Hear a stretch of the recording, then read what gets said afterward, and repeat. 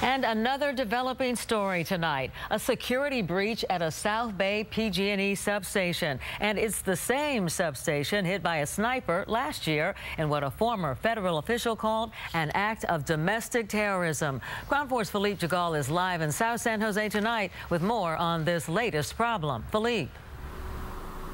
Yes, Pam, this Metcalf substation was burglarized sometime between late last night and earlier this morning.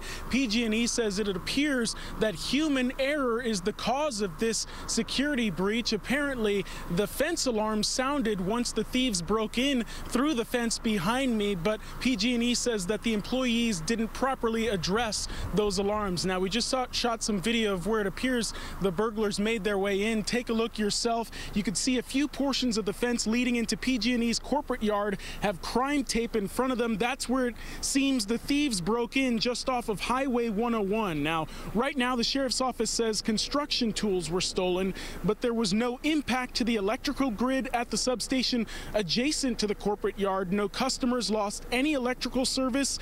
Now, the sheriff's office says it'll be paying closer attention to this facility for the near future. We'll be definitely increasing our patrols out here and making sure that deputies are getting here in a frequent area to make sure that we patrol this area and that we provide some enforcement options out here.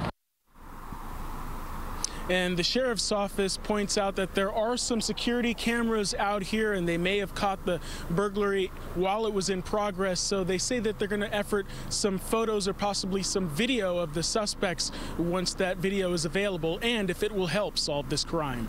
Live in South San Jose tonight, Philippe Jagal, Cron 4 News. And this is one of our big stories tonight, the PG&E substation attack. But it's not the first time the PG&E has been attacked. The San Jose station attacked earlier last year, along with the Vallejo fire and the earthquake. You can see what we are following. Take a look at the PG&E attack. I want to give you some specifics about what happened with the previous attack at the same substation. This in April of last year. Officials say one or more people fired rifles at the tanks, which contained oil used to power machines. As a result, 17 transformers were damaged, 52,000 gallons of oil spilled. We have some surveillance video also to show you from the substation the morning of the attack. You can see little light flashes. Those are the sniper bullets hitting the transformers. Crooks also went underground to cut fiber optic cables, and earlier this year, PG&E offered a $250,000 reward, hoping to find the attackers who targeted the company's Metcalf substation. Following the attack, PG&E announced new security measures, including additional fencing, better lighting, and intruder detection systems.